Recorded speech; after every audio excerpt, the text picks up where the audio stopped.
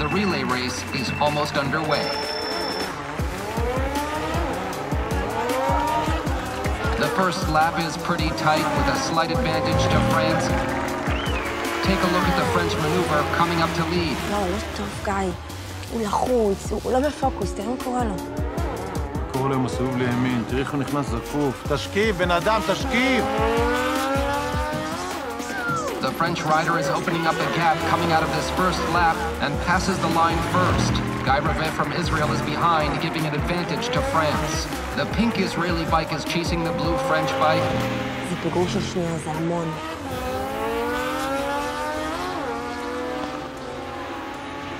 הורדנו את הפיגור לחצי שנייה. היא מצמצמת, זה כתף לכתף. And the gap is coming down to 0.3 of a second. Omer Franco from Israel closes the gap and is neck and neck with the French rider. תשברי את התיקו, עומר. תשברי את התיקו, זה הזמן לשבור את התיקו, עומר.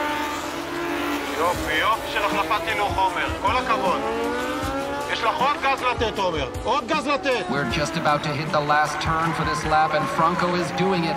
The tables have turned. עכשיו להיגע אסטרטגית, עומר. להיגע אסטרטגית. Israel is in the lead and now it's France chasing after them for lap 3 out of 4. ענקית, עומר. כל הכבוד. On to lap 3, Israel with a slight lead. That's Maor Halevi on the green bike who switched bikes with Mikey Kogan in the last minute.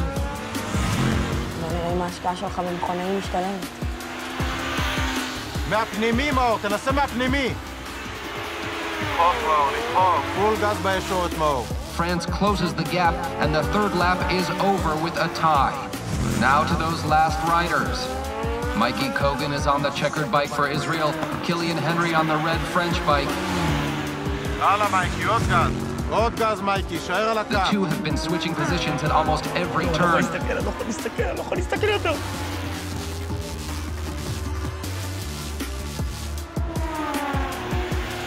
Kogan accelerates and into the final stretch.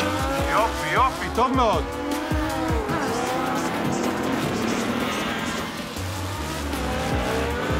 And Israel crosses the line first, and this semi-final is all theirs. Yes. You may now enter the track. Mikey, wow.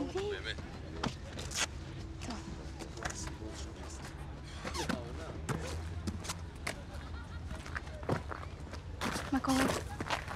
אתה בסדר? הקפה הכי גרועה שהייתה לי בחיים שלי. מה פתאום? אנחנו נבחרת, ניצחנו ביחד. עזבי אותי, זה תירוצים של לוזרים. ממש לא.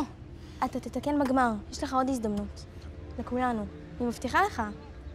גיא, תסתכל לי בעיניים. אף פעם לא מאוחר לתקן. אף פעם. די כבר עם כל הפלפולי מוח האלה, כל הסיסמאות האלה. הנה, הקשבתי לך ותראי מה קרה, הפסדתי. אל תאמין בעצמך, תאמין בעצמך. הנה, האמנתי, ומה קרה? הפסדתי, את מרוצה עכשיו? כן, אני בסך הכל מנסה להגיד... שמה?